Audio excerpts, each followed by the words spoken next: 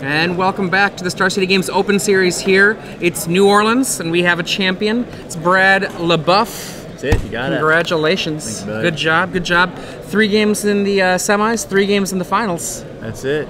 I like that. Yeah. It's fun. Well, before we go any further, I think this belongs to you. Sure. Good stuff.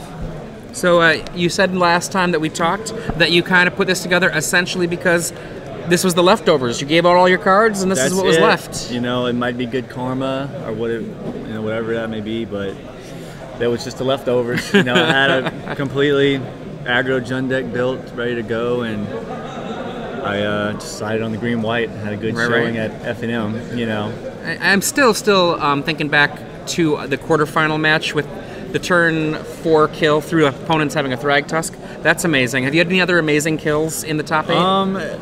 Not necessarily kills, but I had some key games that I won due to Nevermore. Right. It was the Nevermore, 2 opponents named Thragtusk. He had 2 Thragtusk in hand, and no way to stop it. It happened twice, and that's why I'm here. So it's kind of the budget meddling mage. Yeah. You can't play meddling mage, but if you could. Right? Yeah, I mean, but Nevermore's a lot harder to kill because not many people run champion rule. So cool. It's the 1 ray and then the tension spheres. So it was fun. Cool. It was fun to see those Thragtusk in their hand, for sure.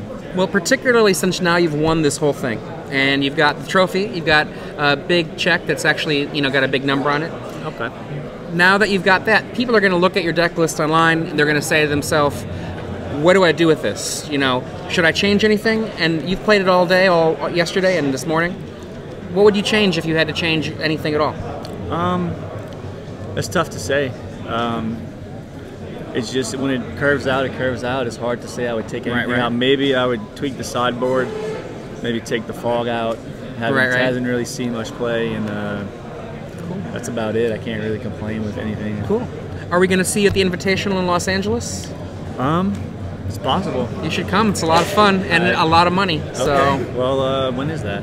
That is at the end of the year in December. I want to say December 12th and 13th, but I don't quote me on that. You can go to starcitygames.com and check that out. Okay. I apologize for not having that exact date for you, but I hope I see you in Los Angeles. Okay, I'll be there. Congratulations. Okay.